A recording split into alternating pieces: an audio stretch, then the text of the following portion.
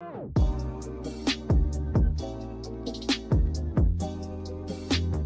everyone, welcome back to another video, and as for today I will be talking about berries in my fragrances. So whether they're blueberry, strawberry, raspberry, bluecurrant, those notes, they always give me such playful, flirty vibe. Although berries are not for everyone, as some people would find berry notes or berry scents more juvenile, unsophisticated, unexpensive smelling perfume, but to me I like them. As I've mentioned, they are my happy perfumes. They always give me that fresh, playful, happy vibe. So in this video, I'll show you my favorite berry perfumes and some which I think are a little sophisticated berry notes perfume. So first one is my ever favorite berry dominated perfume in my collection, and this is Jimmy Choo's Blossom. So this one has sharp berry notes, berry scent in this perfume. It has red berries, raspberry, which is, to be honest, all I could smell in this perfume. I'm not getting any other notes such as musk, sandalwood, rose. I'm not getting it in this perfume. This is like a blast of raspberry scent. This has a jammy raspberry scent, which I like. I just recently discovered I love jammy scent, jammy rose, jammy raspberry, those sort of type of scent, and this is one reason why I love this perfume a lot. This changed my mood in an instant whenever I smell this perfume. This gives me such a boost every time. So next one is Viva La Juicy Noir. So this perfume, another flirty scent.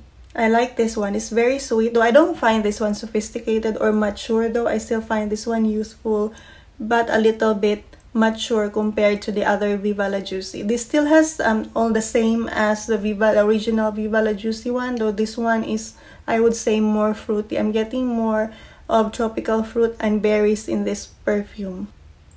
This one is caramel and berries. Really delicious.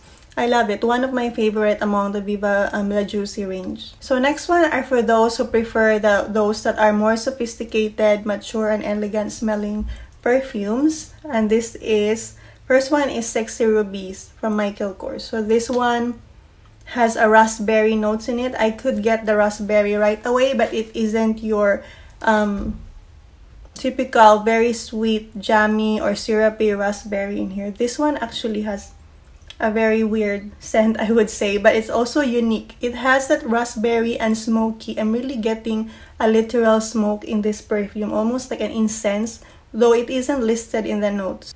So this dries down into a little powdery floral scent, but the raspberry still lingers in there. So I'm a little bit on a fence on this one. Sometimes I like it due to its uniqueness. I find this one a little mature and elegant, though sometimes I find it too mature as well. So next one is Marie Corset. So this one has a raspberry, liqueur, rose, and the cacao pad on the dry down, but I'm getting more of the cacao pad and the raspberry in here. This one is really sweet.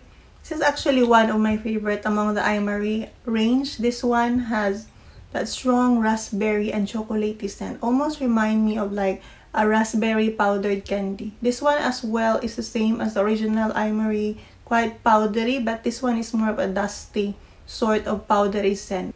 It's actually quite interesting. I like the combination of the liqueur, raspberry, and the cacao pads in this perfume. So next one is another Viva La Juicy perfume, and this one is I Love Couture. I Love Juicy Couture perfume. So this one I haven't really paid much attention on this because I love those caramel scent from the other Viva La Juicy range, but when I wore this one yesterday, this actually got my attention. This is really pretty different, totally different from the other Viva La Juicy. This still is sweet, but it isn't the caramel gourmand type of sweet. Instead, this is more like a fruity scent. Fruity, but also a little bit woody and fresh scent to me. This smells more classy compared to the other Viva La Juicy perfumes. So the berry notes in this perfume is the red currant, which is also quite dominant in this perfume, together with the red apple. Red apple is what makes this one, I think, fresh. It's fresh, fruity, fresh scent to me, and a little bit woody.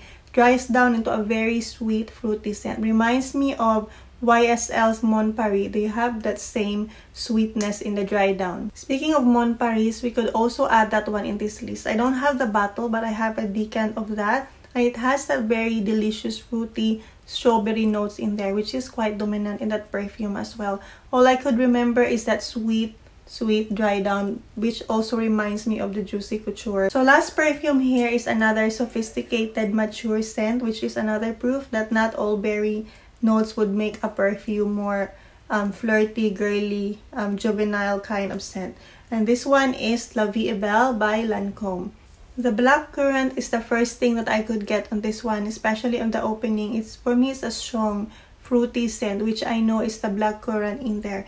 And then later on, I'm getting the patchouli scent. And as for the dry down is where I'm getting those sweet gourmand notes in this perfume. Lasting power is really what I'm impressed about this one. It lasted not just for a day, but for days, especially on your clothes. So those are some of my perfumes that has quite distinct berry smell in it. Some are girly and flirtatious, and some are quite mature and sophisticated depending on your preference. So I'm going to end my video now, as it is now almost sunset and it's getting darker. So I apologize if the lighting keeps changing, and I keep changing my position as well because I'm just relying on the natural lights, and right now it's almost getting dark. So see you again next time, and thank you for watching.